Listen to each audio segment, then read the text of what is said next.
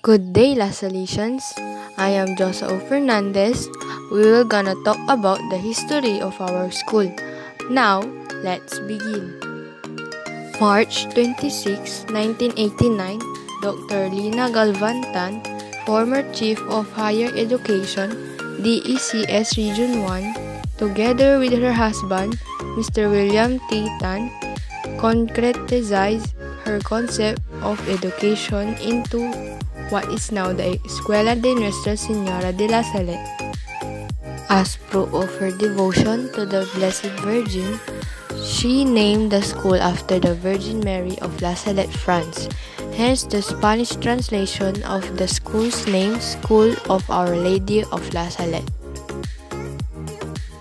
Starting with a handful of pupils in nursery, kinder, and prep in 1989, La Salette, under the leadership of its founder president, quickly expanded its course offerings to cater to the needs of the community by opening the grade school and high school level and eventually the college level.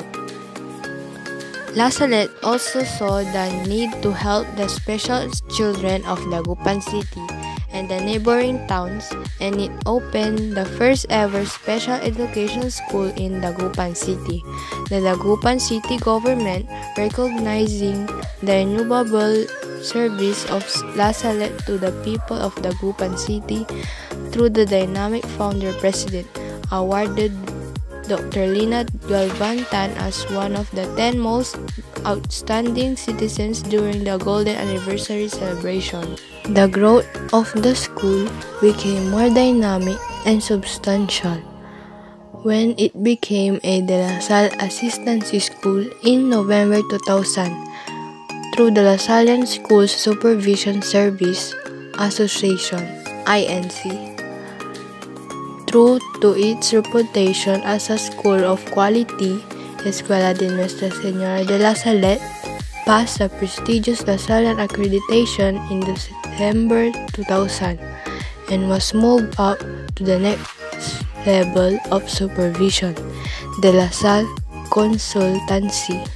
In the early part of the year 2006, the school again received another laurel as it passes the prestigious La Sallian accreditation, with the school being granted a De La Salle Supervised Probationary status. To evaluate the school's commitment to offer quality programs to its students, the La Sallian accreditors then again visited the school on February 2008 for another accreditation visit. La Salette passed the accreditation with flying colors, earning the title De La Salle Supervised Accredited Level 1.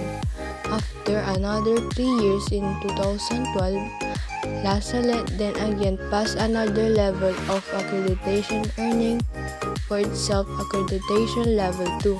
La Salette is now to be known as a full-fledged De La Salle Supervised School, with the school embracing the CVIF Dynamic Learning Program and consequently becoming the first certified DLP school in the country.